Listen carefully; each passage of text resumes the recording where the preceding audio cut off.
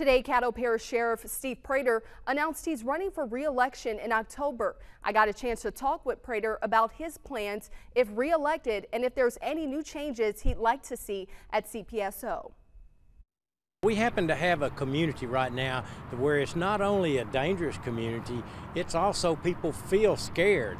Prator has served as a Caddo Parish Sheriff for 23 years. A big issue he wants to tackle is violent crime.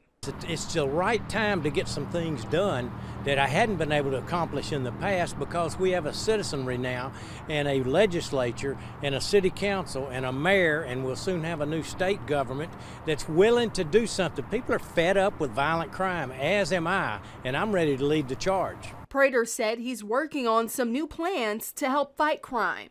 We have the task forces, we have some meetings planned where the community is going to be involved. A lot of new things that we're working on every day, the technology right now. One of our main things that we're going to do, and I'm pledging to do, is to continue to make the Caddo Parish Sheriff's Office responsive and make it a public agency that people are proud of. Prator said CPSO is short 60 deputies, and they're doing everything they can to serve the community.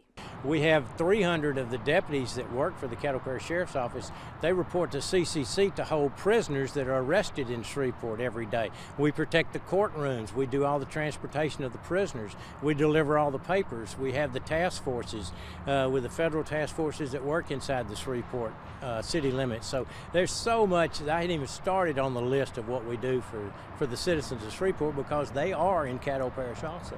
The sheriff said he hopes to be re-elected again. Mainly, I still have the passion to be the sheriff. I have the passion to help people that I had when I first ran for office.